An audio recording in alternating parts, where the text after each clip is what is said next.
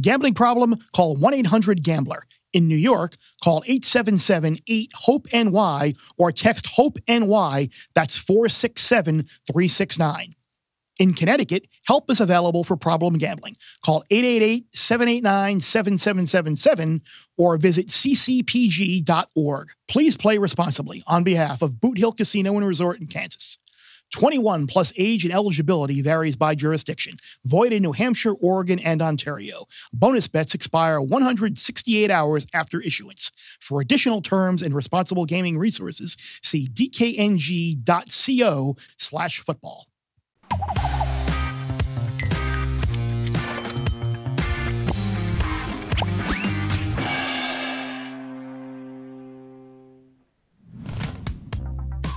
Welcome in, everyone, to Bear Bets, presented by DraftKings Sportsbook. DraftKings Sportsbook is the #1 place to bet touchdowns. And this week, new customers can bet $5, and you get $150 in bonus bet if your first bet wins. It's a pretty good deal. Bet 5, your bet wins, you get $150. I'll take that. Download the app, use the promo code BearBets. That's BearBets when you sign up. DraftKings Sportsbook, the crown is yours. Geoff, I just memorized the read that we've been doing it all year, basically, and now right before the end of the regular season, we changed it up. It kept keep me on my toes here. Catcher put down 2 fingers through a breaking ball when I wasn't expecting one, and had me swinging out of my shoes there. Bear, you are nimble like the cultural playoff committee. You're always dipping and diving and dodging and moving around and having new marks and figuring out where to go on the fly. So I appreciate it, Bear. I'm not as nimble as old number 76 there. Hands up, proper position. Are your elbows in, Bear? I can't tell. Elbows absolutely in. Absolutely. There we go. Everyone always does the line thing with the elbows out. You have your elbows in. That power. Look, Bear, we spent so much time obviously talking about the cultural playoff and the 12-team playoff, and we get to this time of year, 2 weeks after the regular season, and out of 134 teams, there's like 15 that'll have 12 spots at this point. So we always talk about the playoff. People get very angry about playoff rankings, and guess what, guys? They make it up each week. They're humans. Like they're good. They have different criteria every week. There's no way to have a consistent criteria because some losses matter more, some wins matter more, some losses don't matter as much, some wins don't matter as much. The situation, time of season, who you're playing, it changes right every week. So we're going to figure it out. We'll probably have the best 12. There might be a team like Tennessee. That's about it. That's left out that might deserve to be in, or maybe a Texas if they lose to A&M. But otherwise, the teams that are deserving there are going to be in. And in the end, I say this all the time. People don't understand this. In the end, the goal is finding a champion. Yes, it's an entertainment product, and we enjoy watching the 12-team playoff, or will enjoy watching the 12-team playoff. But in the end, the goal is finding a champion, and there will not be a team left out there that can actually win a championship. And the whole goal of this whole thing is to have those 6 teams in. Right. The goal is to get the best 12 teams in the playoff, or really the best 11, because you're going to get the group of 5 champion, who none of us are going to think is going to be one of the best 12. But so you get the best 11, and you got the group of 5 qualifier. That's the goal. And like you said, but that being said, before the year started, I think a lot of people just kind of felt, and I'm no offense to you, and you might take offense to it or think I'm wrong, but most people before the year just kind of assumed it was going to be Ohio State or Georgia that would win the college football playoff. And there were people who were on the opposite side of that. I mean, I bet that Ohio State and Georgia versus the field prop at South Point when Chris Andrews put that up early in the year. So now you can probably make a case for, what do you think, Geoff? 6 teams probably to win, 5? Ohio State, Georgia, Alabama, Ole Miss. Do you think Texas can win? Their defense is great, but they haven't been super impressive. I think Bama can win 3 games in a row if they had to, if they win the SEC championship. I think they're the 6th team there. So we have 2 Big Ten teams, 4 SEC teams. And we'll talk about Ole Miss a lot later, guys. They're really good. I don't think people understand. Like power rankings wise, you look at where they are, they're much higher than their AP ranking or their CFP ranking because they're a good football team, especially on defense. So I think those are 6 teams, Bear. But you look at sort of where this breaks down. the 5 seed might have a pretty cushy schedule for not having a bye, right? I mean, right now you get the Big 12 champion. Well, at least right now, BYU's ahead. They might not win the championship. And then you get Boise State on a neutral field, and then you play the 1 seed, which, look, the way it is now, Ohio State or Oregon, whoever the 1 seed, would have to play Alabama most likely in that quarterfinal game.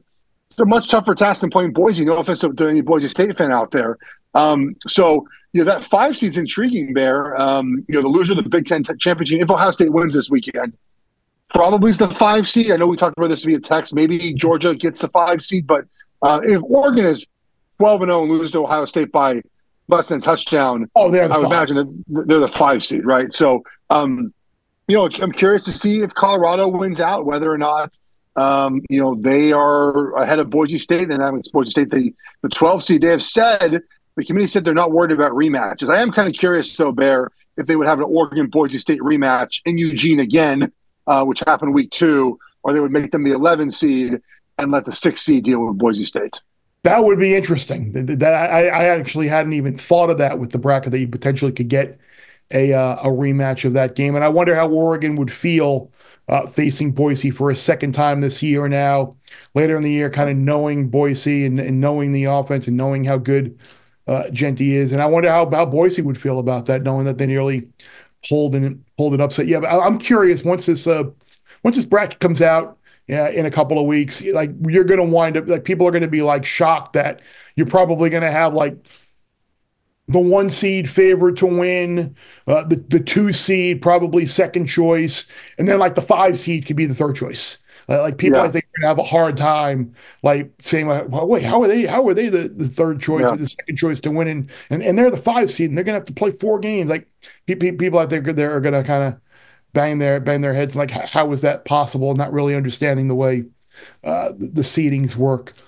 But yeah, Texas is kind of where I think we all think Texas is good. I mean, the defense is elite, but I'm not sure if I were willing to cut one team out from that group of 6, Oregon, Ohio State, Georgia, Alabama, Ole Miss, I think Texas would be the team ultimately that I took out of that group of 6, and I made it my own little Fab 5. I was watching the Texas offense against Arkansas on film the other day, just to look at their offensive line, because they're a Joe Moore Award candidate, and it just, the offense sort of just was a mess sometimes, Bear. Like, it should be better. It isn't. And I think if the game is put on their quarterback, that's a problem for Texas. And if they lose to A&M, they'll have 0 quality wins, right? I mean, they wouldn't. And that'd be a hard part to get them in over Tennessee, who has quality wins, right? They have those quality wins this year. And so I'd be curious to see what the committee does. Plus, A&M would certainly have a case to be in, because they'd be in the SEC championship game if they win this weekend and beat Texas. And so the thing about this year that I think I didn't expect to feel this way heading into 12-team playoff, Bear, is, I've always thought the top 3 teams are basically the 3 that can win every year, and it's been that way for many years now. But would it surprise you if any of the 6 teams we mentioned played one of the other 6 teams and the game went either direction? It wouldn't surprise you if round robin, all teams play each other and everyone was 500. Like, I think it's one of those years where on a given weekend in a quarterfinal or semifinal game, a ball bounces your way or not, and you lose by 3 or you lose by 7. Where in other years we've had those first round games, even in the 14 playoff, and one team wins by 21 points. That feels unlikely when we get the semis this year, or even some of the quarterfinal games. So I'm looking forward to it. We'll have some good football, a lot of football left to get to. Yeah, and we've had chaos. Like, November, man, it's hard to play November with expectation. You haven't been there before. Yep, I'm looking at Colorado this weekend at Kansas, right? Like, those are those games where you haven't been there before. Boise had that situation happen last week. Even Arizona State, right? You haven't had to play with expectations in years and years and years. Now you control your own destiny. Indiana this weekend, expectations. At Ohio State, how do you deal with that? So something to consider when you handicap a lot of these games is the emotional part of having to play these games for the first time in many years for a lot of these programs. Ole Miss playing for their life a couple weeks back and beating Georgia at home. Now they're kind of seen as the buzz team, the now team. But what you hit on earlier about like kind of a round robin and all these teams basically 500 against each other, about beating each other. That's what we've got in the SEC. You've got Alabama who beat Georgia, who beat Tennessee, who beat Alabama, and Ole Miss who beat Georgia. It's all this kind of round robinish group of teams that they're all kind of similar right now. And I think that's what the committee, I think, is having a hard time ranking. Like there's that ceiling right now. There's kind of like that paper ceiling where Indiana is at 5 and Penn State at 4 and Texas is at 3. Like they're waiting for that Ohio State-Indiana game to make, I think, a massive like reshuffling of everything. It's almost like right now the committee is just kind of guessing, and because they're unsure, they're basically just loss ordering and hoping the way the results play out the rest of the year keeps them from having to make a very difficult decision. Because I think I don't have a photographic memory of all of the past college football playoff rankings in the 4-team era, but this one feels like they have taken a very I don't know what the word I'm looking for is, but they've been very cautious and they've been very conservative. Yeah. And they've been, okay, you have 0 losses, you're ahead of a team with 1 loss, and then like we're going to get down and get to the group of 2 losses. So we'll see once either Ohio State picks up that second loss or Indiana picks up the first loss, what happens with that group of 2-loss SEC teams. And I think most people in that room probably think Alabama and Georgia and Ole Miss are probably better than some of the teams that are ranked ahead of them, but they can't move them up right now. So we'll see what happens. A group that certainly has no losers includes myself, Geoff, well, maybe not myself, but certainly Geoff, Sammy P, and Will Hill in the Gambling Group Chat. The gang is back again, Gambling Group Chat, as the college football season winds towards its unfortunate conclusion, but the biggest couple of weeks of the year with college football playoff ramifications upon us, every game magnified a good bit. And here to break it down as usual with Geoff and I, Sammy P and Will Hill. And there really isn't a place that we shouldn't start other than, or should start, I say, double negative, whatever the hell that was. Indiana at Ohio State, undefeated 10-0 Indiana, going to the Shoe to take on Ohio State as a 13.5-point underdog now. And of course, obviously, this will be our Super 6 game sponsored by DraftKings Sportsbook. Super 6 column will be out later in the week. So, of course, the obvious question, what will the outcome of this game be? I'm undecided right now. I'm leaning towards Indiana playing well early. We have seen Ohio State with a lot of slow starts this year and then ultimately turning it on as the game goes on. But Geoff, I'm going to start with you because you made a good point in the group thread the other day about Indiana and well-coached teams typically start well as all. So is that a little bit of a lean towards the Hoosiers plus the points here, coupled with Ohio State's injuries now on the offensive line, the unfortunate McLaughlin injury, the center now for the year now with the Achilles. That was the unit that played really well at Penn State, and now they got to shuffle it again a couple of days before their biggest game of the year. Is that a little IU lean maybe on the group text a couple of days ago? So what I said was we've seen good teams with good coaching staffs play well early in games after a bye week. Indiana's off a bye week. You then answer with saying Washington's going to beat Oregon. I didn't really appreciate that. Oregon's also off a bye when they play in a couple of weeks. But here's my concern about this game just from a big picture perspective. And this is why I think like an Indiana first half wager might be a good way to start, and maybe Ohio State full game. I understand it's not so simple sometimes to say one team has the better players, but Ohio State has better players all over the roster. Yes, their offensive line is a little beat up. I get that. It's a problem. Indiana's run defense has been good, but they have faced 0 rushing teams like in the top 75 in the country in yards per game. Like they faced nobody. It's okay to acknowledge that while also acknowledging that Indiana has played good football against those teams. So to me, guys, I think they're well coached. We know they're well coached. I don't think it. They're well coached. They've heard for 2 weeks about how they're not going to keep this game close and their playoff chances are in peril and all those things. I think they start fast in this game, but I think Ohio State's athletes and their physicality and just having better football players leads to a cover by the time this game is over, Will. That's how I view this game. Indiana starts fast. Ohio State wins and covers. I'd rather be on Ohio State side of Indiana here over 60 minutes. I think Ohio State just has better football players, and they're playing for a spot in the Big Ten championship game.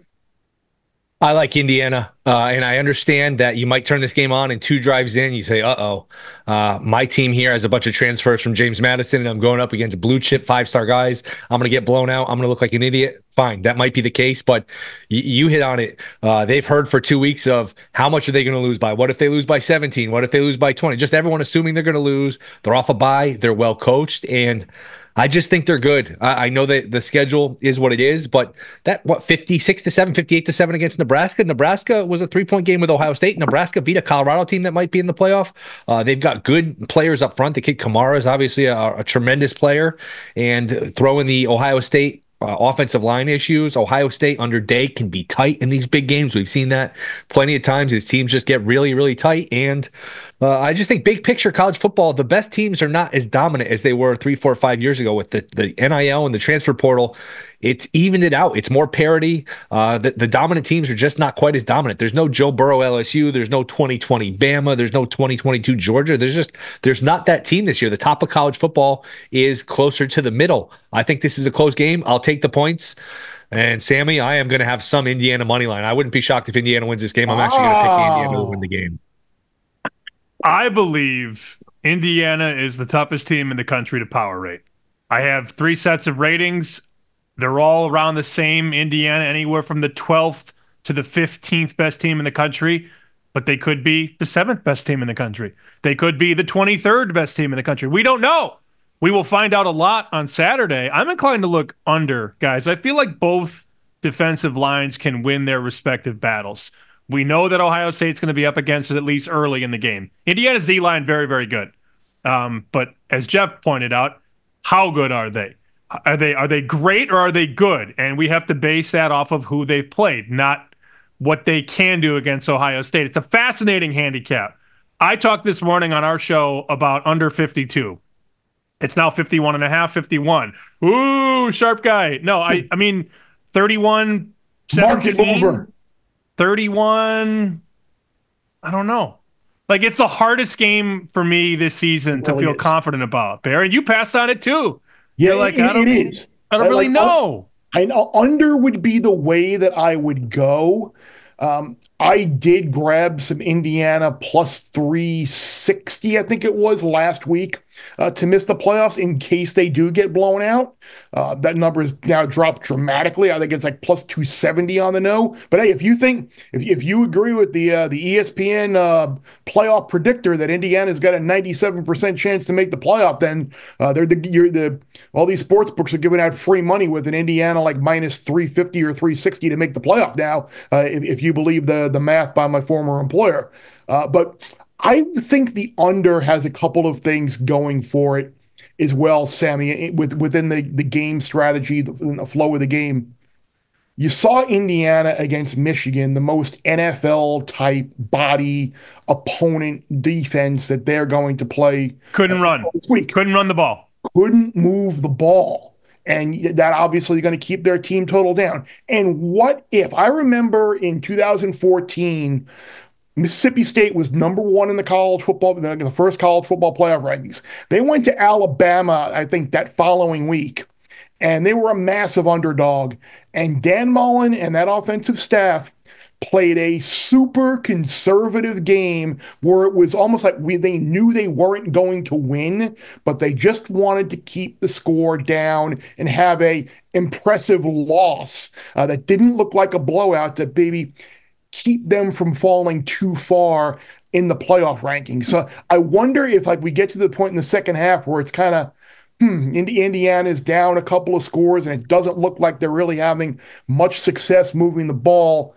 Do we see a lot of time run off the play clock? Do we see more runs? Do we see kind of a little bit of a four corners offense to maybe play for a cover and maybe have it look like not a blowout type win? I don't know if there's no chance. I don't know if that's in Coach Sig's DNA though. That's no chance. Zero chance that he does that. There is zero chance he looks at that scoreboard and says, "Let's keep it close to make a playoff." That's not his. He called his entire program soft this offseason. He's not going to go ahead and be soft in that moment. And look, and I think the committee, they get blown out, they might want to knock them out. But again, look, we get all worked up about these playoff rankings, but like for who? Like who are you knocking them out for at the moment, right? Like that. There's still a lot of football to be played, and there are teams that they can win and lose, and we'll see where Indiana is. I think Indiana is probably in no matter what because there's only one Big 12 team getting in, probably only one ACC team, one G5 team. Like who's the fifth SEC team who's getting in over 11-1 Indiana? I guess an A&M beats Texas. Tennessee 10-2 with the win over Alabama, who may be the SEC champion. Possibly, but they're behind. Like, how far would they? I guess have to drop all the way out of the top 12. That seems unlikely with one loss. So, how many spots? We see what BYU drop. I think 8 spots after a loss. Miami dropped like 9 spots after a loss. We've seen teams drop after a loss, which kind of reflects, I think, the mentality of this committee right now that they really are just kind of loss ordering. Like that's what they've seen. And I don't think they know. Like people have such a complaint about like Texas being third. Look, Texas hasn't done anything. I'm not going to get too worked up over anything in the rankings until after we see what happens Saturday in Columbus, because I think that's going to determine. Indiana's 5 because they're undefeated. They got the 0 in the loss column.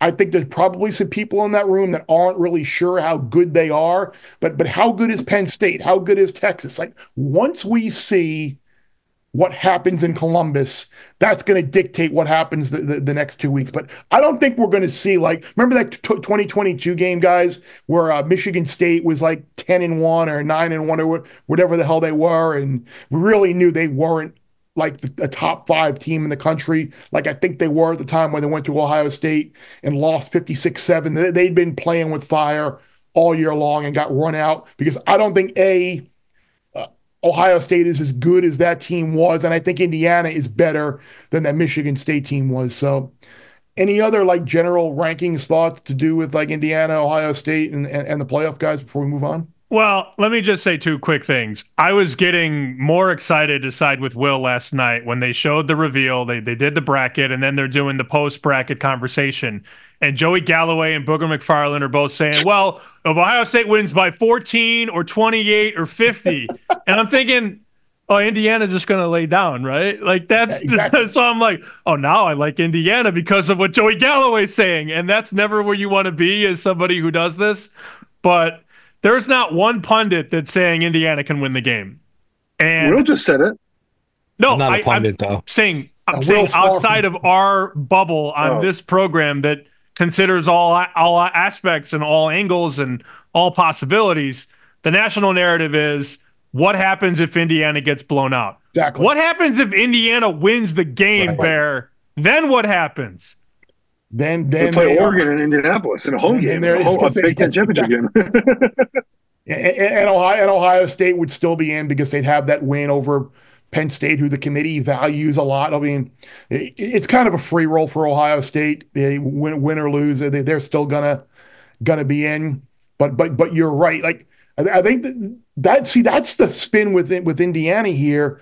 You look at I was there for that Nebraska game a couple of weeks back where they had chances inside the 5-yard line. They just couldn't score a touchdown. They had opportunities to win that game. So that should give Indiana a ton of confidence that they can go there and compete with this team. And potentially, if you never want to play the comparative scores about Indiana beat Nebraska by whatever. Nebraska only lost to Ohio State by blah. Now that means that Indiana's going to go there and win by 40. No, it's not going to happen that way. But that should give them confidence. And at the same time, if they go there and they don't compete the way that Nebraska did against Ohio State and they do lose by multiple scores, how is that in turn reflected in the rankings? I'm really curious. I hope it's a close game. I don't want to see this game get out of hand because then it'll get ugly. And I think 11-1 Indiana will be in a very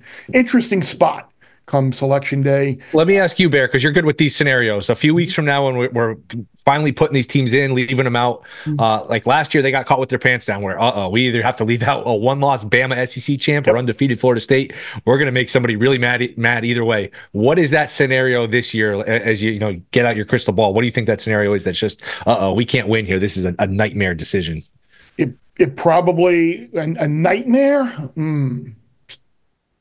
I mean, it's got to involve Tennessee being 10-2 with the win over an SEC champion Alabama against 11-1 Indiana that has a strength of schedule around 100 that didn't beat a team that is getting a point in the poll. I think it is that.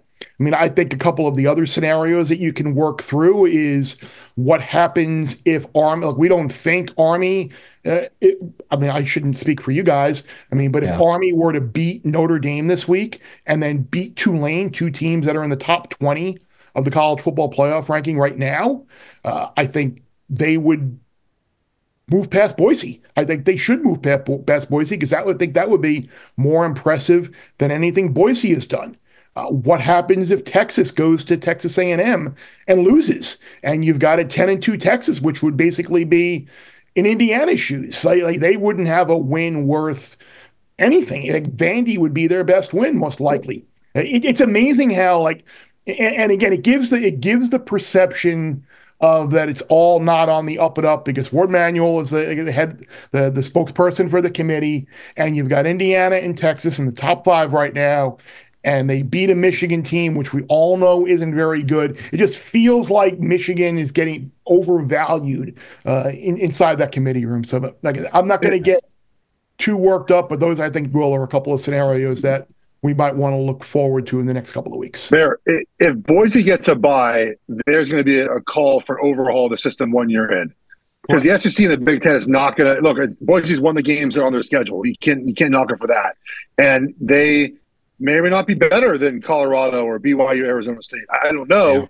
Yeah. They might end up ahead. I think Colorado wins out. They'll be ahead of Boise State in the final standings. But Boise State, this is not intended for Boise State to have a bye over any of the SEC teams that are, Georgia, Tennessee, whoever is, who's ever not the champion. So that might overhaul the whole system because I don't think the Big Ten and SEC are going to stand for that. One last thing on this, Bear. Remember, the day of the selection last year, there were books hanging numbers on yes/no playoffs, and I think you got Bama 5-1 to make it. Bama was plus 350 to make it. These books, they don't know what the hell they're doing, man. They're guessing. It's an educated guess, but this idea that it's it's an efficient market, their guess is as good as ours. So keep an eye on those markets because they can make some mistakes in those. Yeah, I was very fortunate last year to be in Indy, which is Indianapolis and Indiana, where those markets were up and available, and the tea leaves were able to be read very well last year, and to be able to get some no prices on Florida State that were ridiculously out of market, and then the yes prices on Alabama and the yes price it worked out well. So depending on what happens, I might have to wonder if Massachusetts is going to offer those. They put them up here in Connecticut, which they never put them up, but they put them up that day. And I remember a few days before those games, it was conference title weekend. We were having the same quarter roundtable, kicking around scenarios. And we all said, without a doubt, I remember saying, hey, if Bama wins, if they beat an undefeated Georgia team and they're 12-1 SEC champ, forget it. They're in. And they were. So those markets are not always right. Also, you mentioned Army, Bear. I'm sure DraftKings will love this. Just in case you're interested, an Indiana and Army money line parlay this weekend is 25-1. I know in Will, you and I are on a separate text thread with Steve Fezzik, and I know he put out Army plus the points the other day, and he made a case for Army potentially winning that game, saying that Notre Dame may only get 6 or 7 possessions in that game with how Army moves the ball. So to say 25-1 on two massive underdogs to pull outright upsets, I wouldn't be opposed to that. Another underdog, which Sammy has gotten a lot of play this week, a lot of talk about Minnesota. This number's come down, I think, from 13 and a half down to 11 and a half. hosting Penn State, and look, Penn State, we all kind of know what they are, the hollow calorie wins that they accrue and compile every year. It seems like a lot of people are on Minnesota this week, a little bit of an upset alert. Can you get behind Minnesota now, knowing that you're not really getting the best in the number? No, I just want to play it forward and have Georgia come to Happy Valley. Like, can we just get there? That's all I want. And some of these advanced look-ahead numbers are Penn State, Pick'em, Georgia -1. How much would we have collectively on Georgia Pick'em? All the money. All the monies. All the monies. I get it. I understand it from a power rating standpoint because I pulled up the power ratings, right? And I've got Georgia 129.5, Penn State 126. So on a neutral, Georgia's 4 points better. The game is in Happy Valley, but I'm like, wait a minute. I know better than to make Georgia pick them against Penn State. Sammy, in the words of a famous content creator, odds subject to change. So to answer your question, no, I don't want Minnesota. I want Penn State to host a home game against an SEC team, and we all know what we're going to do. I did see Sully's note in the rundown, though. As a double-digit favorite, Franklin is 48-27-2 ATS. That's enough to keep me off the dog. Yeah, and it's usually these type of games yes, where it's between 7 and 17 points that they typically take care of business. But why was there no Christmas in the Will Hill household this week? Because Daddy had Georgia -1 at Penn State. Yeah, I don't have anything here, though. It'd be dog or nothing, but again, I didn't bet it, so I don't want to get the worst of the number. I could see the path where Minnesota, run game defense, they muck it up where, we're at the time of year when, again, it's hard to believe, man, 2 weeks left in the regular season. It was just August. We were just talking about season previews. Now we're sitting here at Thanksgiving. Just, man, you blink and the season just is over with. Big Ten weather, it's cold. It's going to be in the 30s. Wind isn't a huge factor, but it'd be a lean towards the dog, but nothing I've played. By the way, I'm glad you said weather. Weather is supposed to be very sketchy in Columbus this week.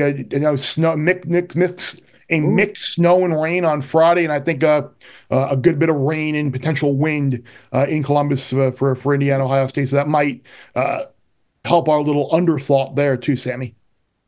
I hope so. I really do think, not to go back, I think Indiana's D-line is going to play really well, and then it's going to be hard for Indiana to move the ball on Ohio State. That goes without being said. But I did laugh, though. One competing sportsbook yesterday, we talk about look-ahead lines for the playoff.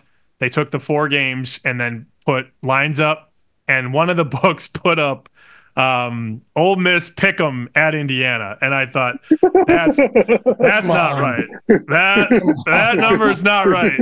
And then somebody else put it up, and it was 5.5. So it is funny. I think the books are guessing on what these numbers would be. I can't imagine, Bear. I can't imagine Georgia opens less than 2.5 at Penn State. I wouldn't necessarily. They know what they're going to write, and then people like us don't help saying how much we're going to bet on Georgia. I can't imagine they open Georgia Pick'em against Penn State. I doubt it. By the way, Minnesota first half is kind of juicy at the moment. The same idea of team off a bye. They're at home. I think this is sort of they lost their last game to Rutgers. They would want to play better off a bye. Minnesota 6.5 right now. I might have that come Saturday. Just sort of playing this system I've been trying to do all year with good. They're okay team, right? Okay team off a bye, bad loss. Penn State on the road again. I hope maybe get a 7. I doubt it, but I will probably have Minnesota first half in my pocket come Saturday. Army Notre Dame. I know I hit on that just quickly before. Anyone have any other thoughts? I know, Sammy, you were hinted at maybe that Army Indiana money line parlay. Anybody have any strong thoughts on this game? I don't know if Notre Dame rips through Army the same way that they rip through Navy. I think the Army defense, I think they're a little bit more ball control. So I think this game certainly will be closer than the Notre Dame Navy game that we all kind of saw the same way a few weeks back about Notre Dame just kind of rolling through Navy. Well, we know what the books are going to need. The books are going to need Ohio State to win and cover. The books are going to need Notre Dame to win and cover. These are public sides, whether we admit it or not. Indiana's public and Army is public. That doesn't mean they can't win. It's just the way it's shaping up right now. We talked to a lot of the same guys in Vegas. One guy says we can't write any bets on Notre Dame. And I'm like, oh, okay, so Notre Dame should win. But I thought that last week too, and Notre Dame's up 35-0. I'm holding minus 21.5, and they don't cover. Because they Freeman fudged it. I don't know how they didn't cover 21.5. And some guys go, well, you should have laid 21. Yeah, okay, I understand. You're up 35-0. You should put that team away. So that was a little alarming. Army's defense can present some challenges, but I think the hardest thing, Will, when you look at Army against Notre Dame, is the athlete disparity. Notre Dame just has such better athletes, and their defense could be a top 8 defense in the country. And can Army move the ball on them? They couldn't move it against North Texas. So now they're going to move it on Notre Dame. That's what's emblazoned in my mind. I probably won't bet this game. I lean to Notre Dame, but north of 14, I would have loved to lay 14. But 14.5, I'm jaded by the hook because of what happened last week. Yeah. And look, you should be jaded by the hook. I mean, this is all price sensitivity matters, and it's not the same as 13.5, 14.5. Like these half points matter. I mean, you just write down every bet you lose by half a point all year. There's gonna be a lot of bets you win or lose by half a point. I like Notre Dame. I just look at Army's schedule, and it's a lot of Tulsa and Temple and Rice and Air Force. That North Texas game, boy, that was so misleading because North Texas was inside the 5 times and ended up losing 14-3. I just think Notre Dame can run it at will. I don't think Army can keep them in, third and long, second and long. I just think Notre Dame dictates. I'm not in love with laying 14.5, but I do think it looks a little similar to the Navy game. It scares me that Bear doesn't share the sentiments, but it would be Notre Dame or nothing for me, guys. I share them, Will. Does my opinion there we matter? go. Now I feel better. Look, guys, I'm looking at the I don't have Sammy's power ratings. I have to go off of basically SP plus. I mean, the best team they play is East Carolina. They're 79th overall. Notre Dame is 8th. This is just a big step up in talent. You're right. The possessions could be limited. You mentioned that earlier, Sammy, but I just see the same thing happening that we saw with Navy, a bigger, stronger, fast team. They already played. Too, Notre Dame has played this style of offense. Now, Army runs the ball more than Navy does this season, but they prepared for this offense already 3 weeks ago. So, there's no surprise about what Army's going to do to them or try to do them. So, I lean Notre Dame here. I'm hoping that we've seen the trend on Saturdays, really Friday night, Saturday, that these dogs get hit hard and the number comes down fast, and I get a good Notre Dame number come Saturday morning. That's what I'm going to wait for. So I could just give you the 2 quick numbers I have, Bear. Not that these numbers are the end-all be-all, but if they play to their ratings and they play to their styles that they played at all year, Notre Dame is a 124 and Army is a 106.5. So that's almost 18 points on a neutral. Yep. And then you add in home field. Not that they're relevant, Sammy, but we talked about this team in the group thread, and this is a team I love, and they're not going to get in. But what is South Carolina? Because I love watching that team every week. That's a team that missed opportunities against LSU with the quarterback getting hurt. Bama, they were in the game. I think that team's really underrated. For context, I've got Indiana 3 points better than South Carolina. South Carolina 115, Notre Dame 124. So yeah, Notre Dame 9 points better than South Carolina, and South Carolina is 9 points better than Army. I would take South Carolina plus 9 against Notre Dame. If they played, I would love that wager. I think they might beat Clemson in a couple weeks.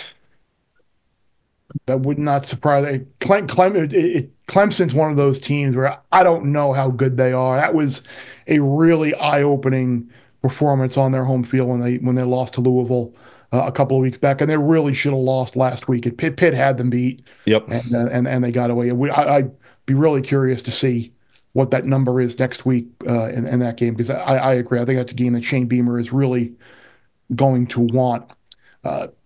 Speaking of, it's so funny, you were talking, Will, earlier about how this feels like yesterday we were talking about early season, preseason, win totals, bets, odds.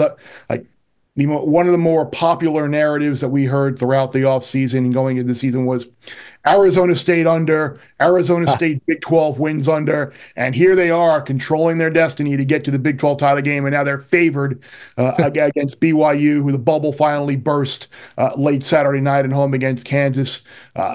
Scadaboo and Levitt and Kenny Dillingham, we've talked about some great coaching jobs, and certainly there have been a bunch with, I think, Cignetti having this thing wrapped up. But ASU 8-2 and an opportunity to go 10-2 and play for a conference title in a year where most people kind of thought this was a 4-win team tops. Kudos to them. Can you lay the 3 here against BYU? Which look, they lost last. It's funny because they lost last week, but that was just more of all the games that they played this year that they have won or they could have lost. Like that was a game they deserved to win and they didn't. So it kind of just the coin flip situation kind of caught up with them last week.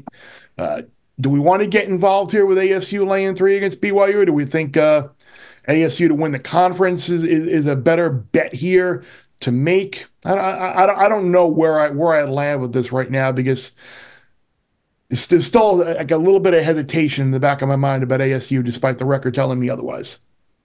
I like ASU. I just think the run game will be difficult for BYU to contain. Levitt's played incredibly well.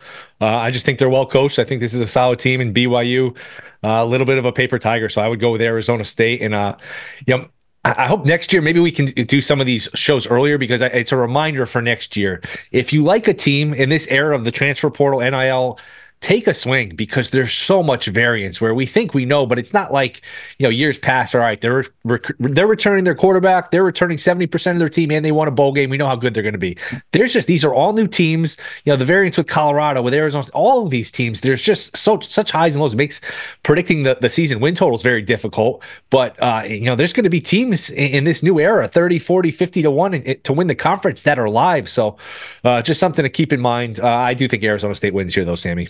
Oh, that comment just went right in my side, too, because that was my handicap on Kansas coming into the season. They bring everybody back except for the offensive coordinator. And then, but Kansas also, I know a lot of people down in Kansas. The one guy goes, every loss we have this season, we were leading in the fourth quarter. Mm-hmm. Yep. And I thought, wow, that's how close they are to being a much better team. I mean, they're 4-6. They could easily be 8-2 if everything went their way, but we don't play the if game on this show. No. And we'll talk about Kansas next. What's up, Jeff? I didn't say anything. Bear, I heard Jeff. I was being sarcastic and playing the if game. I was like, no, of course we don't. Well, I mean, look, guys, USC is only 6 plays away from being undefeated, okay? So the if game can be played if you're Lincoln Riley. Look, I'm an Arizona State fan because I like Kenny Dillingham, their coach. But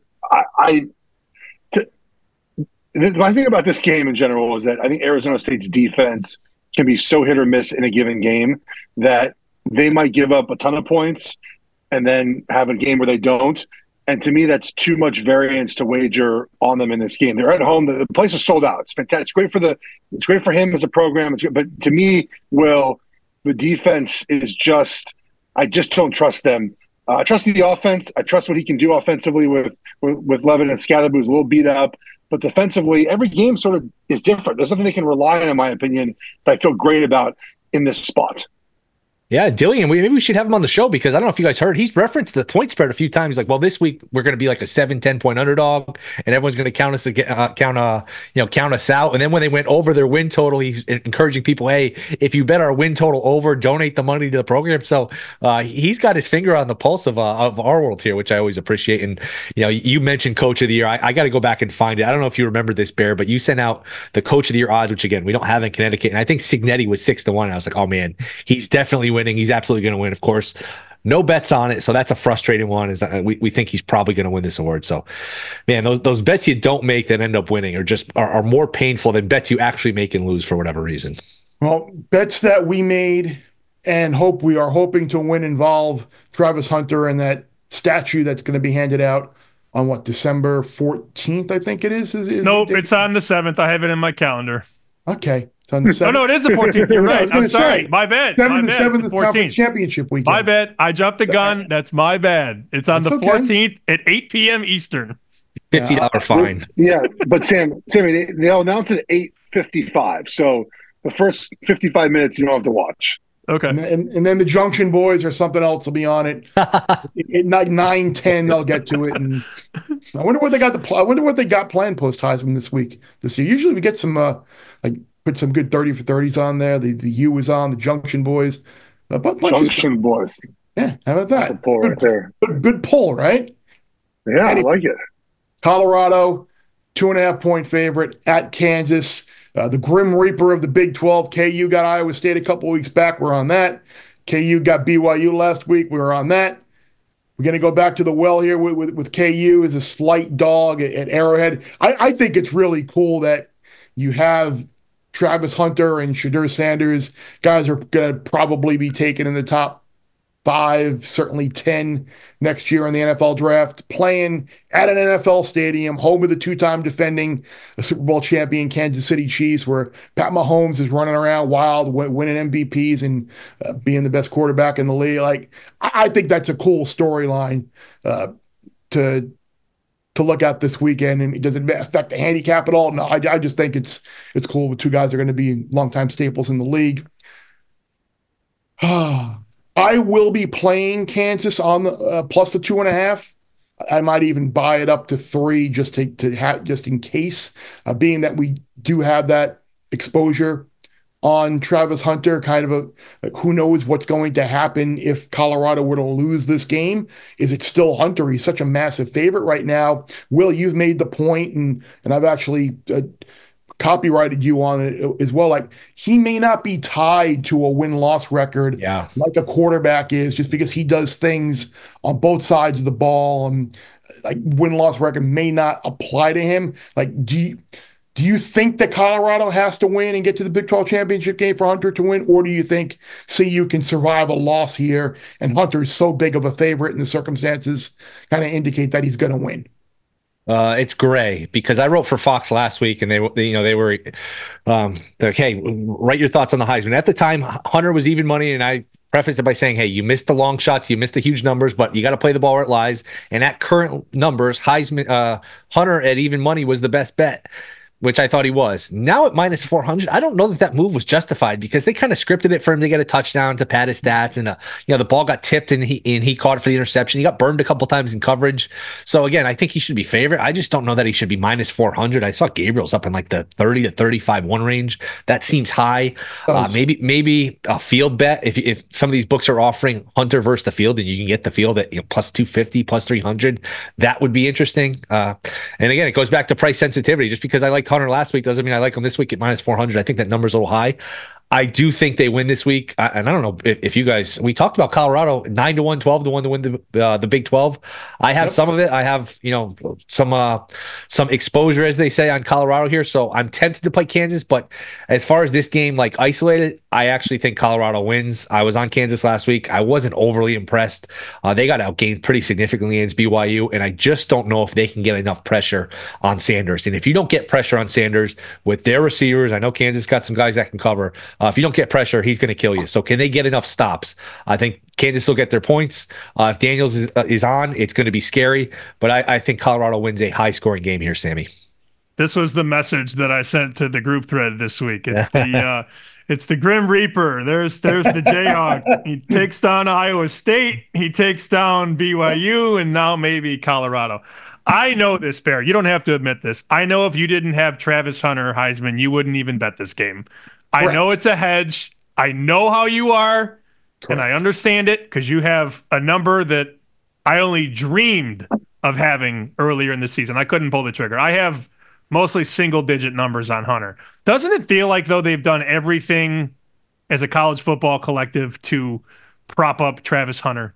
Yes. I go back a couple weeks ago. He's on the set of Big Noon Kickoff and the other show that we will not name. He's on both shows during the bye week. Big Noon Kickoff has been to Colorado how many times in the last 2 years, or been to a Colorado game? 5? This feels like a culmination award for the Colorado program to me at this point. Look what Dion has done. Look what this program has done. Look how much better they are. And who's the best player on Colorado? It's Travis Hunter. And we had guys on this show, we have friends in the media that have said 8 wins. If Colorado wins 8 games, he's winning the Heisman. Now we're talking, well, what if they win 10? What if they win the Big 12? It feels like he's going to win as long as he stays healthy. And what the books are doing right now is just playing defense. All right, you want to bet Travis Hunter? Lay $4. Lay $5. That is an admission that they don't want to write any more bets on Travis Hunter, because they know he's probably going to win the Heisman. Well, I think Hunter's winning just because no one else has stepped up. I mean, look, I'm an Oregon guy. Obviously, Dylan Gabriel didn't have the best game against Wisconsin. They're off this week, so that's one less opportunity to play in front of the rest of the country. You have, again, Colorado getting the love as they should for the way they played, and Travis Hunter, he makes those wow plays. I stretch this every week, guys. Those wow plays are hugely important. Look, again, I'm an Oregon guy. I can barely point out like 2 plays this year when you put on Gabriel's highlight reel. You know, like Travis Hunter has them multiple times a game, has those plays. That 4th down catch last weekend was incredible. So, look, I just looked it up right now while you guys were talking to make sure I had the right number, because Will's exactly right about the way you bet Colorado games. Can you rush the passer? Yes or no? And if the answer is no, they're going to score a ton of points. Kansas right now is ranked 91st in the country by PFF for their pass rush grade. Colorado's going to score a ton of points in this game. I've been betting their team total over every week nearly. It's over 30.5 right now. I will be betting that again this weekend. If they do lose, it's 41-38. It's 38-35. It's a high-scoring game, last possession type of thing. Even though Kansas defense has been better lately, you shouldn't hold it against them. Look, they went into the bye, I think, 1-6 or 1-5, and they're 3-1 since then. So like, they played better out of their bye. But I think Colorado's one of those teams right now that just sort of has it going. They made more plays against Utah in those big moments. They've done it all season long. And, you know, the butterfly effect from that Baylor, that last play of the game, I mean, that should not have been completed. It was, and they haven't lost since. And they've pretty much blown everyone out. Well, no, they lost to Colorado State. Iowa State was in between that. Iowa State was after that, but your point is still the same. Yeah, Kansas State. Sorry, Kansas State. Kansas State, yes. Yeah, but, like, they've just played really well against teams like Kansas. So I lean Colorado here. They won't be intimidated by playing in Arrowhead Stadium either. They're also 8-2 ATS, Colorado. 80% of the games they've covered this year. Yep. They score a ton of points, guys. They score a ton of points. After not covering week 1 against, was it North Dakota State? Yep. And it's interesting because you mentioned about like a high-scoring game. I think last week was a bit of an anomaly because I don't think they really felt threatened by Utah, and their defense did give up some points late, but it was never, ever a game. And the way CU's defense has improved this year, they don't need a high-scoring type of game. They can win 28-20 if need be. Getting back to the Heisman, I think there are a couple. If you are looking potentially to say Colorado loses here, they don't make the Big 12 championship game, what ultimately is there anyone else you can bet? I can't remember if it was on this pod or if it was the Bruce and the Bear on Friday where we talked about potentially a Jalen Milroe, who I think is around 27-30 to 1 right now as well. If they go to Oklahoma and win this week and look good, if they win the Iron Bowl and look good, if they go to the SEC championship game and beat the winner of Texas A&M, if that happens, you're looking at an 11-2 Alabama, Jalen Milroe, quarterback, SEC champion. We remember what he did against Georgia early in the year. Like, that potentially would have legs. You've got the Dylan Gabriel option where if they go 13-0, win the Big Ten, quarterback of the number 1 team in the country, do you get like the Eric Crouch kind of career achievement award? I think those two guys ultimately still are in play. I don't think you're going to get Ashton Jeanty. He's going to go to New York. He's going to have a great weekend. He'll be remembered for having an unbelievable year. He's going to win the Doak Walker. But I don't think I think Ashton Jeanty is dead money right now if you're looking to bet someone else potentially to take this award from Travis Hunter. Not as dead as I looked at one of my accounts just now. I got Ollie Gordon to win the Heisman in one of those accounts. It's early. That's way more dead. It's early, Sammy. Don't give up on it yet. Yeah. I got a nice number on Quinn Ewers when he was hurt, thinking he was only going to miss a game and come back. I got Quinn like 20-something to 1 if anybody wants some of that. I remember being annoyed that I missed out on Arch Manning at like 100 to 1 when he started to play. So it's funny how these take twists and turns along the course of the year. Exactly. Speaking of twists and turns, we all thought Florida was headed towards a very bad season, and Billy Napier might not even be the head coach by Thanksgiving, but give the Gators and give Napier credit. They have not quit on him. They have played hard. They have improved. You could make a case that if DJ Lagway did not get hurt against Georgia, potentially they pull the outright upset in that game. Now you're looking at them being the biggest fans of teams like Georgia and maybe a second ACC team or a second Big 12 team as they host Ole Miss and Lane Kiffin, double-digit underdog at the Swamp. Feels like a lot of people are probably going to be on the home dog here, just because of what I just kind of alluded to. But you have Florida playing better. Now you got Ole Miss. You just pulled the upset the last time you played. You kind of controlled your playoff fate. I have no play on this game right now. I don't know if I'm going to get involved. Anybody else have a thought here? Ole Miss minus 10 at the Gators? I would go under just because Ole Miss, I think there's still the perception it's basketball on grass and every game's in the 30s, where the offense has been a little underwhelming and the defense is really, really good. They've got some monster players in that front seven. So I could see more of an under game. I don't know if you guys have anything, or we're going to get to this game. I think the team that Florida beat last week might be in some trouble again if we're looking ahead to LSU Vandy. I don't know where LSU's head's at. Vandy's been feisty as a dog, so Vandy's one I bet, but nothing for me in terms of Ole Miss Florida. Sammy, I'm just thinking about Billy Napier and the job he's done this year against all odds. There were many books that said he'd be the first coach fired coming into the season. Remember, it was him and Sam Pittman were right at the top. And Arkansas has been worlds better than anybody thought. And the 5 losses that Billy Napier and Florida have this year: Miami, A&M, Tennessee, Georgia, Texas. I mean, that's crazy that those are their 5 losses. That's the anti-Indiana schedule, Geoff. That's Indiana's schedule, and then rotate it. I mean, they played every good team this year, and they've handled business. They also feel like Bear just said, they feel a little trendy. Mississippi opens 9, gets bet up to 10. There's a 10.5 offshore.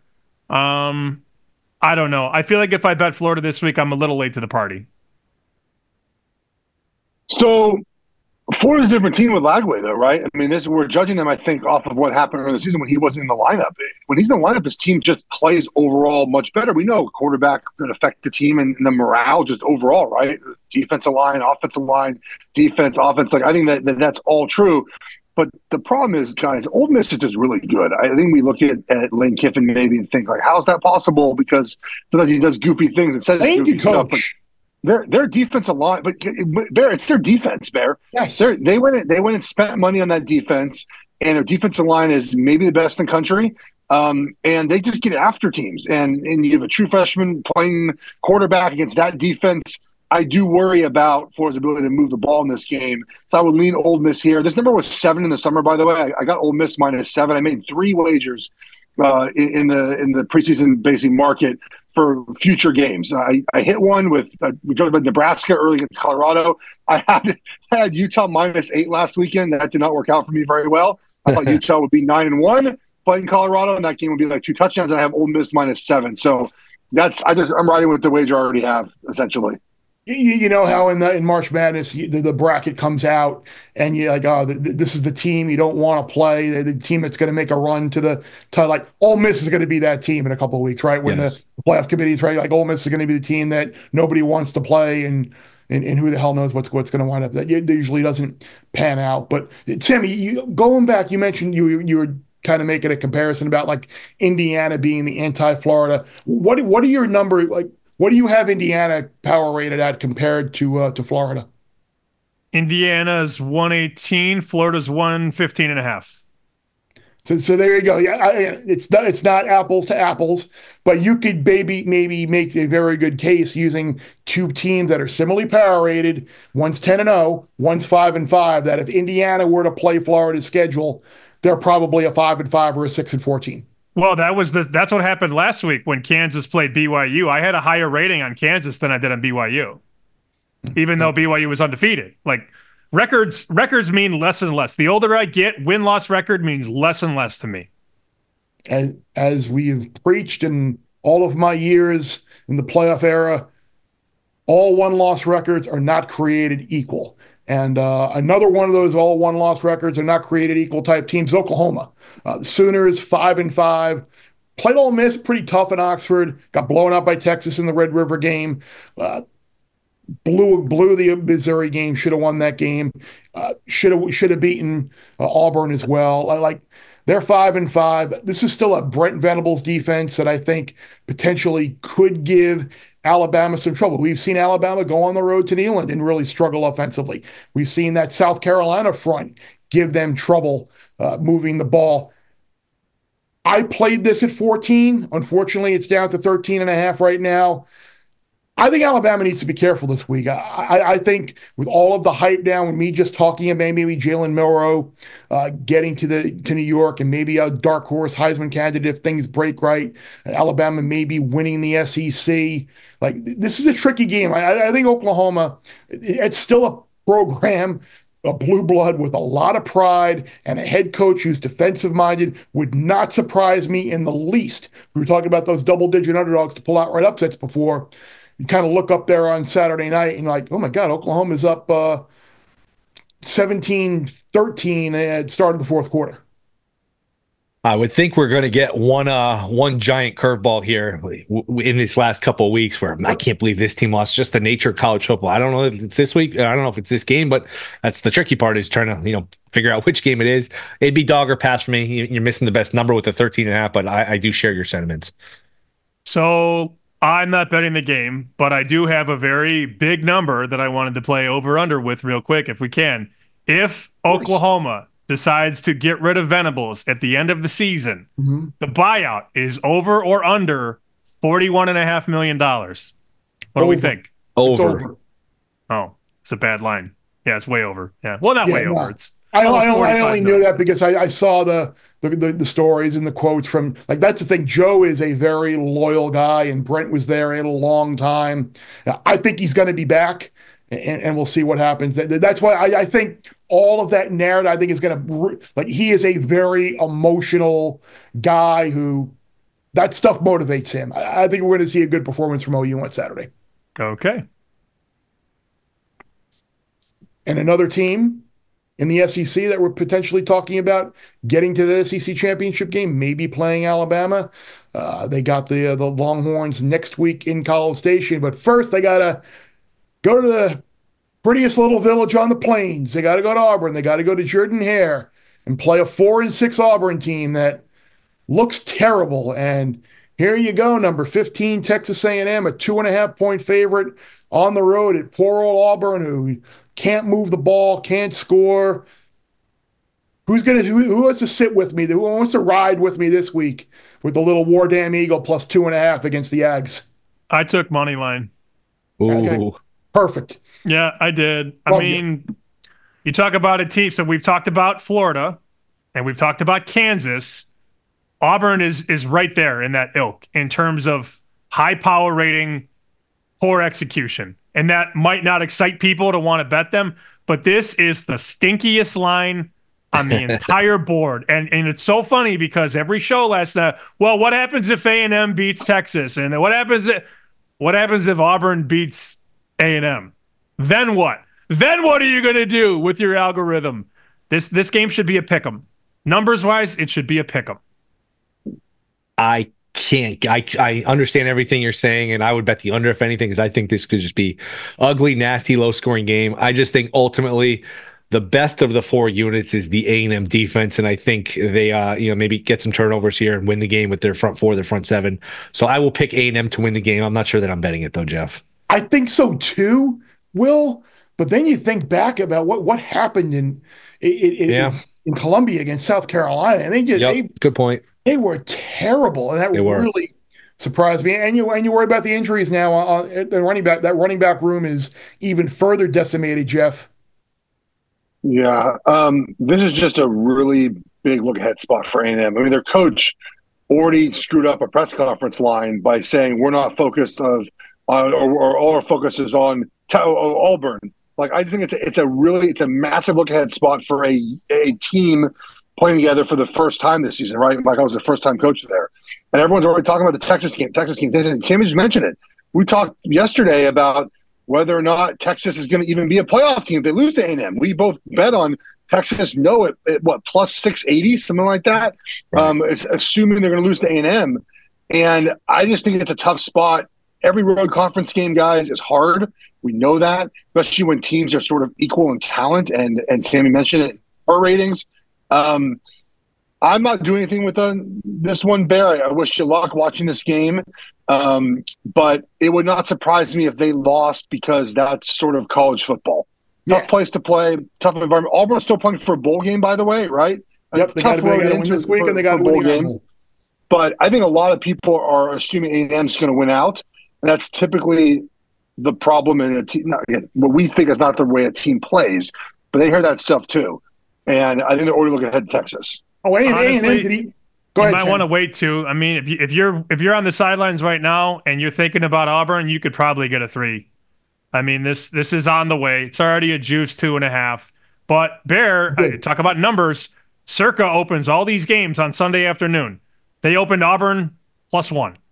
So their true numbers are basically a coin flip, and that's worth understanding. Yeah, I might wait until I see a 3 and release my column when I see a 3. That way I can get a better number on that, which would be nice. By the way, I went back and looked just because people love the notes and the history. You go back since 2016, there have been 14 top 15 teams that have been favored by a field goal or less against a team with a losing record. There's 14 teams, 4-10 straight up, 2-11-1 ATS, and that of course includes BYU's lost last week at home to Kansas. So line stinks, for lack of a better word. Usually the follow the smell, because that will leave you in the right direction. Speaking of smell, Sammy, has Idaho State gotten a stop yet? No, they have not. Boy. They have not. Yeah, I mean, look, I wear it better than most. It was a horrible FCS pick. It hurt me too. And then I got the guy on Twitter saying, "Oh, these last 2 have been brutal." Like they're 60% the last 3 years. What do you want from me? The one guy tweeted at Will too. I love this. They tweeted at Will, new FCS guy. I'm like, no, that's actually me. I'm the FCS guy. One guy tweeted at not the Will Hill and said, new FCS guy. I'm like, nope, that's my fault. I have not heard anything yet. I sent a text about an hour ago. He said, I'm looking through them right now. I don't have anything for you now, but I will tweet. I'm not scared. And you guys want the plays to stop? I mean, no, hell no. Okay, all right. Hell, I mean, we have. I just been lucky enough to always remember to bet on the ones we win and forget to bet on the ones that have been losers. So it's a great skill to have. Yeah, that's the most important skill as a bettor. Yeah, like last week, I forgot. I just forgot to do it. And then Sammy sent a text to Eastern Washington had 77 points. So glad I forgot to bet it. Look, 3 of the last 4 have lost. There's no ignoring that. Like, I'm not hiding from that. But 4 of the first 5 won. So you have to paint the whole picture. It is funny though. Well, not funny when you give a team that opens 6, that closes 3.5, and then they give up a touchdown on every drive. That's kind of funny. I mean, I don't know. Would you rather lose giving up 77 or lose at the horn? I would rather the former every time. I don't want you to stop giving the picks, because we have our buddy who used to give out the college basketball picks. Those have gone away, and that's been very disappointing. So keep giving out the picks. The college basketball picks. Oh, we have an update. What will Jeff? I will text you guys. There was one given out today. First one of the year. Okay. Yeah, just one. Something. Yeah. Better than nothing. Yeah. Good, because I haven't made a college basketball bet yet because of that. I'm sorry. No, not a 1? No. Oh, wow. Well, your first one will be tonight. Perfect. Good. Who we got here? Sammy loves it so much. He loves that we actually followed through on this. Like, we actually, Bear and I, in fact, took the opposite wager the entire college basketball season last year. See, you would think with all the wagers you would juice out, but still no. No, because when you go 44%, and the thing, Sammy, too, is like when this person had a winning day, the next day you just do double your unit, and they would go 2 and 8. So they would go 2 and 8, and so it was a good system I had last year. Will, great dinner coming up Friday night in Columbus. Oh man, Steakhouse, the barrel cut filet, best piece of meat that you'll ever. It's like butter when you cut it. It's fantastic. So. What do we got? Appetizers? What else? What's for lunch on Saturday? What's the whole thing?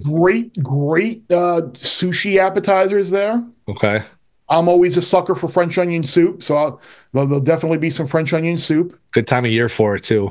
And then I am not I'm not like a sweet guy or a dessert guy normally, but typically what will wind up happening for the table is they have the butter cake, which you get one of those, and then certainly in Ohio in the Columbus restaurant they have this Buckeye pie, which is kind of like peanut butter and chocolate, and it's awesome. So you get one of those each for the middle of the table, and you kind of just each stick a fork in every now and then, have a couple bites each. What do you sit next to in these functions? It depends. It depends. This week I'm actually going with a good friend of mine and his wife and their little 4-year-old daughter, who will be happy to see Uncle Chris. So we're going with them. But typically the team dinner, it depends. Sometimes I sit next to Urban. Sometimes I sit next to Brady. Sometimes I sit next to Matt. Sometimes I sit next to Scott. We're going to just name dropping everyone. Yeah. Name dropping. That's what I mean. I set him up for it, though. I asked him. Bruce Feldman. Sometimes I sit next to him. Sometimes I sit next to Ashley or AD. It doesn't matter. Bear rubs elbows with the stars so much. When he said Brady, I wasn't sure if you meant Brady Quinn or Tom Brady. Tom Brady. Okay. Tom Brady, of course. I wasn't sure either. By the way, we all need to go to a game next year on a Saturday. I'll bring my binocular flask, and we can all have a great time. It'll be awesome. Please do. That'll be fun.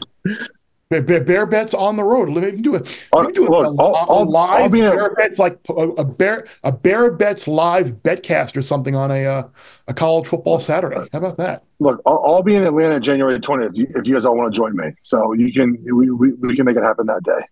What's going on that day? Oh, the CFB championship game. I'm going to be there. Why are you going? He's going to see Oregon. I'm going to cover it. We'll see what happens. I'm busting your chops. On that note, I think we're good. I saw Geoff just texted me. I'm getting very excited to read this text now that they just sent to the group. It's like opening a present Christmas morning. Exactly. I gotta wait. Get ready. I gotta wait until we're done to read it. I can't wait. Anyway, guys, appreciate you. We'll talk again next week. Hope you guys have a successful wagering weekend. All right, Bear. We just got the text from Sammy in the Gamma group chat about the FCS play that was not included in previous taping of Gamma group chat. He said, I just want to make sure we have this right here, South Dakota this weekend against North Dakota State. Against the Bison? 8-2. Yes, South Dakota. Now, there's no number yet, obviously, but 8-2. They'll be a dog for sure. They lost at Wisconsin week 2.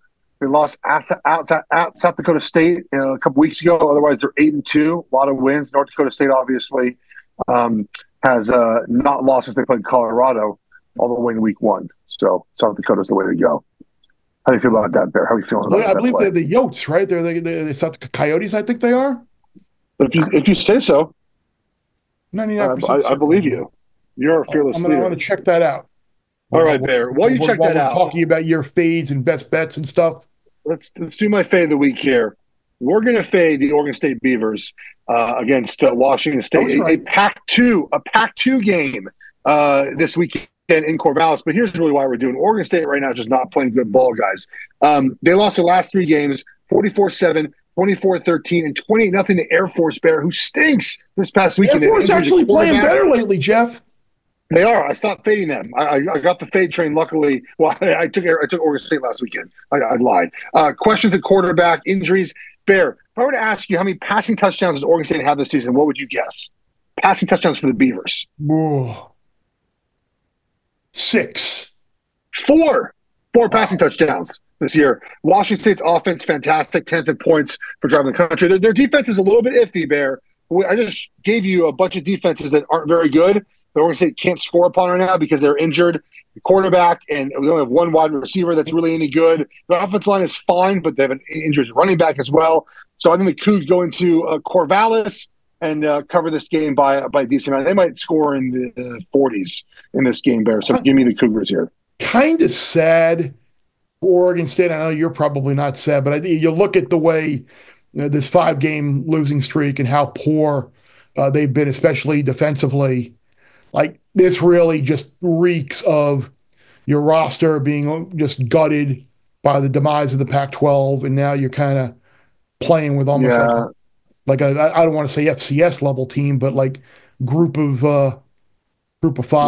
Yeah, they knew they were in for a rebuild this year. I like Oregon State. Not like's maybe the wrong word, but I have friends who coach there. Like I know what they're going through. To your point about roster, and then the hard part is you're gonna hopefully have to retain. I mean, Trent Walker is their wide receiver. I'm looking up right now. Bear. He has 96 targets this year. Their next wide receiver is 33. He's a guy that people are going to call about in the offseason. So it's hard right now for the Beavers, and I think Washington State comes in there. And Washington just lost too, so there'll be a little motivation there to play well this weekend.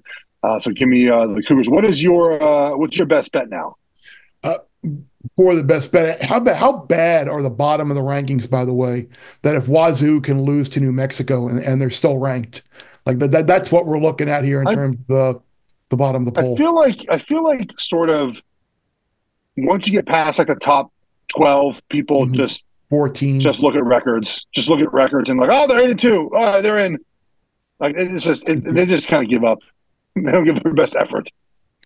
Anyway, speaking of which, you asked for my best bet of the week, presented by DraftKings Sportsbook. I shall deliver, hopefully. I mentioned it earlier in the gambling group chat. I took Oklahoma plus 14. It's plus 13.5 now, unfortunately.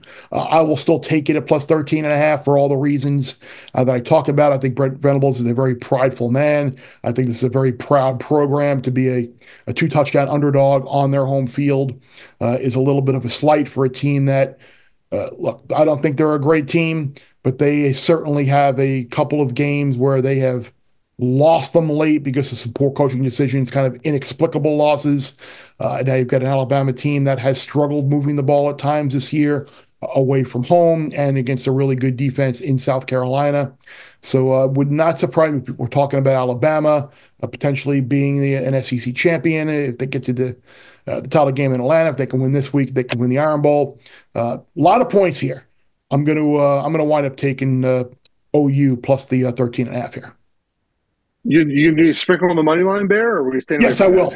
I will play a little money line as well because we talked about it in the group chat. Like there are, I mean, Oregon, Wisconsin last week was right there for Wisconsin to win. Like the San Jose State got up 14 points on Boise, and if Ken Niumatalolo would have kicked the field goal, it's 17. Oh, so frustrating. Yeah. And who knows what the course of that game is from there. But we've seen some double-digit dogs pull some wins out and give some pretty big scares. We'll see what happens in Norman on Saturday. I haven't had a lot of bad beats this year in college football. I'm mostly just either lost or won, like basically like outright. It hasn't been very difficult, Bear. That Boise State one last weekend with San Jose State was right side wrong result. Was a kick in the pants. I mean, to have a pick six there at the very end of a game where they were up. They were up for within the number, I should say, for the entire game was kind of a bummer there. All right, Bear. Here's my best bet presented by DraftKings Sportsbook. I'm taking Michigan minus 10 at home this weekend against Northwestern. This is a little disrespectful, this line, Bear. This is a little much for me. We talked about earlier, teams off a bye. Michigan's off a bye, which I like. They're rested. They showed some fight against Indiana. I think there's concern this year, like, how much fight are we going to see in this team, right? Especially a team that was a title game last season. They fought all year, Bear. And a side note, Biff Poggi got fired by Charlotte. He's back in Michigan already, which really he helped Harbaugh. I think it's important. He's back on the sideline with Sharon Moore. One of the other guys, Northwestern has played 5 light teams to Michigan. All right, they lost to Washington 24-5, Indiana 41-24, Wisconsin 23-3, Iowa 40-14, and Ohio State 31-7. How the hell did they score 24 points on Indiana? That was a game you remember the under in that game? There was a weird win thing. Oh, that's right. That was the game where we all had the under. When we moved the under like points. And it wound up going over easy. Yeah, because of the wind. Yeah. Well, Northwestern scored a bunch of points early, and then that was about it. So I just think this is disrespectful to Michigan, who is not that bad, Bear. Like, they have some issues, surely. They're good on defense still. Average. Yeah, but they're good on defense. And they're better than Northwestern by 10 points at home. Like, this game is going to be 28-10. And I'm fine taking Michigan here. Just because Northwestern scored early last week, I watched probably 2 drives too many of the Northwestern offense that I really needed to see. Yeah, I certainly couldn't get there. That's for sure. So we'll be rooting for both of our best bets about DK Sportsbook there. I got a double-digit dog. Jeff's got a double-digit favorite. We gave some cases for a lot of other potential upset moneyline picks in the gambling group chat as well. Yes. Appreciate Sammy P and Will again for joining us. I appreciate everybody out there for downloading on Spotify, Apple, wherever you get your podcasts. Checking us out on our YouTube channel as well. Again, Wednesday college football, Thursday NFL, Friday Bruce and the Bear. Columns throughout the week on foxsports.com. You know where to find us. And remember, the less you bet, the more you lose when you win.